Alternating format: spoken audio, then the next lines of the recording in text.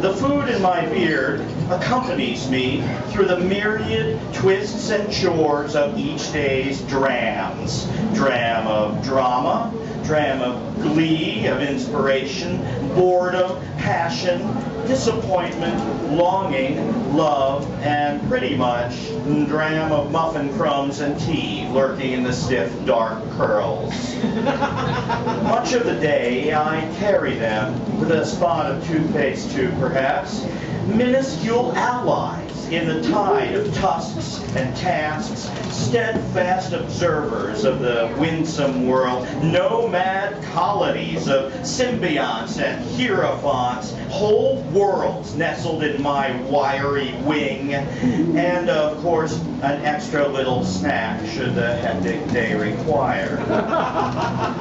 They say it is a true friend who will tell you of unseemly odors and of filth lingering about your person.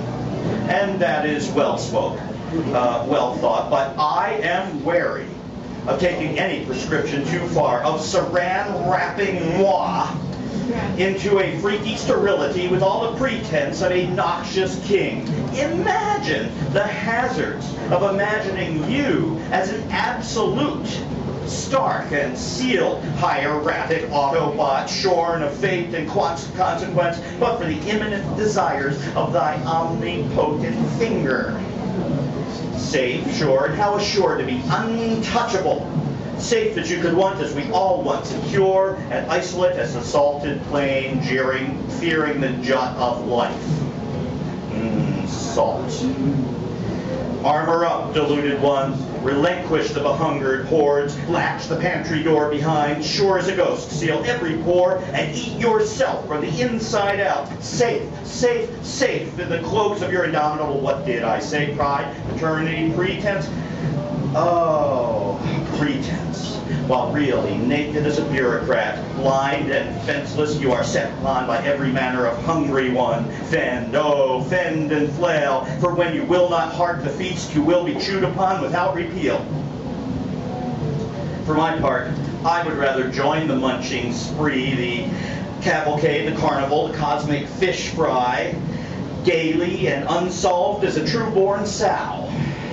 Masticating a maverick rue, slobbering and gibbering, chewed and chewing in a comic heap of metabolic protocol.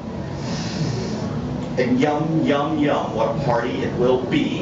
It is, has been, since the first twisted tentacle deemed it downright tasty to absorb its fated lover. And off we bound, animated mulch, unbound, in an omniphagic stew, 2 brewed beans in a sentient vat, meat-drunk mammals in a food chain food court, or a boric orgy of the absolute galactic wok.